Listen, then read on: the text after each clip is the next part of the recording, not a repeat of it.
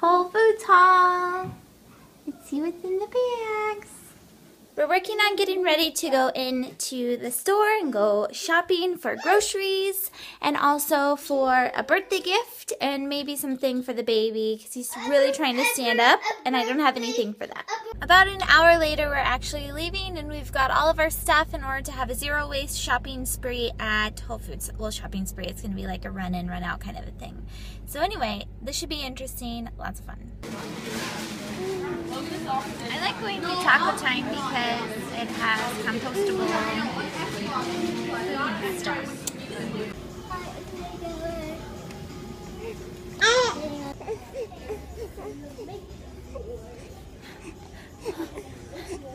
I'm so sad. Kelly's outside playing, Wyatt's napping. We just got back from Whole Foods and a couple of other errands, and I wanted to show you what I got because I shopped the bulk section. I did buy beer and wine. I just bought one bottle of beer and a bottle of wine for myself. I did a rosé. Here's my shopping bags. I always get comments on them like saying, oh, were these repurposed or did you make these? Because they're not very well made. But it's got the tier number on there and then also an easy area to put the bin. The bin number is written in washable crayon, which is recommended by B. Johnson in Zero Waste Home. And so this is the first thing that I got as far as the bulk bins go. Since it's a long holiday weekend, these are treats. This is just like a nice healthified type of a gummy treat for Kelly and us. And they're good. They're little star guys in a number of flavors, and they're in the Whole Foods bulk bin, so we're going to transfer those over to jars to keep and to preserve. So another one again in the shopping bag, chocolate milk peanut butter malt balls. Kelly asked for them. They're his candy for the weekend. I usually get almond butter, but there was about this much almond butter left in it, and I wanted to get a lot because I've been making raw cookies and other fun stuff, so I ended up getting a peanut butter. And this is just a plain peanut butter, and I used a can. I went first and got the tear weight and put it on there. I just wrote in pen in, what's that called? Sharpie pen. I usually don't put the Sharpie number up at the top. As far as the bin number on this metallic piece because it doesn't wash off that well. I'll usually put it on the jar, and on the jar the the Sharpie will just completely wash off in the dishwasher. So peanut butter, I'm really excited about that. I'm going to put that in the refrigerator. I did buy eggs there.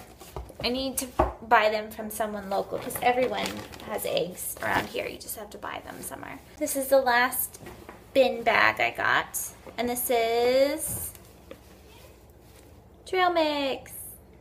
This is the Kahuna or whatever one, and it has dried pineapple in it, cranberries, macadamia nuts, and it was on sale. Oh, there's a cranberry. On sale for like $5.99 a pound. I load up with fruits and veggies. I didn't get to go to the farmer's market from our town on Thursday. These are peaches. They came in a blue carton, so I just left the blue carton there and put them in my again, made at home little tool produce bag. So things like this where there's a number of them and they're loose, I'll put in the produce netted bags that don't have a tear weight. And then things like asparagus, I just put in blank, nothing in it in the car or in the seat. And I'll usually roast asparagus and put them in salads. Bananas, of course, smoothies. If you freeze bananas, it makes a really awesome, healthy ice cream. Avocados, we eat avocados all the time. Kelly will just eat them straight up.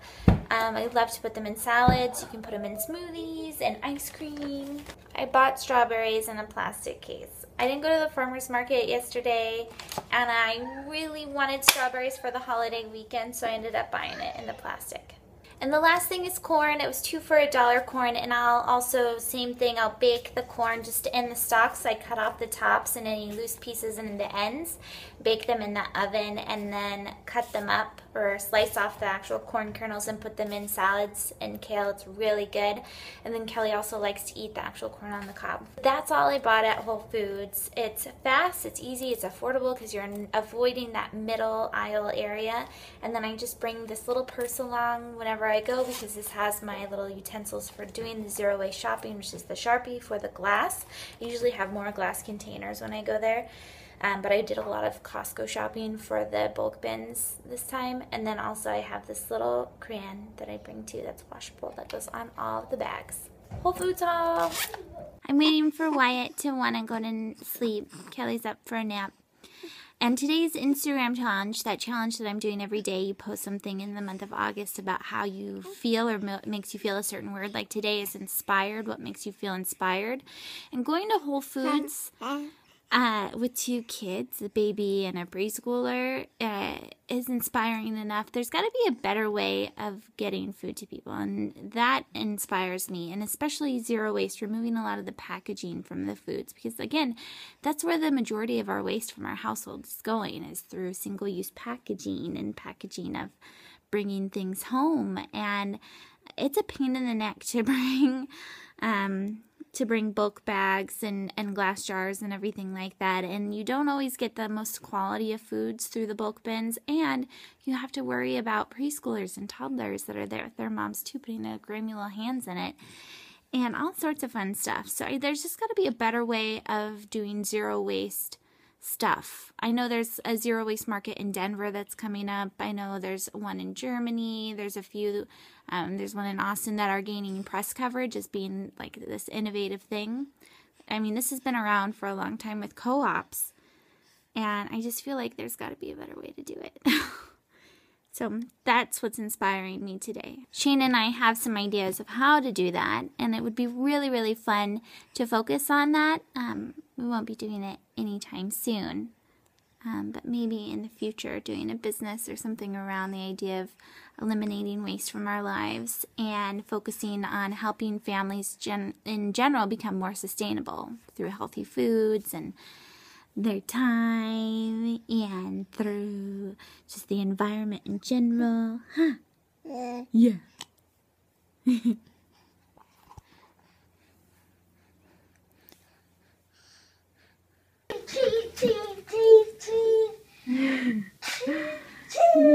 So handsome.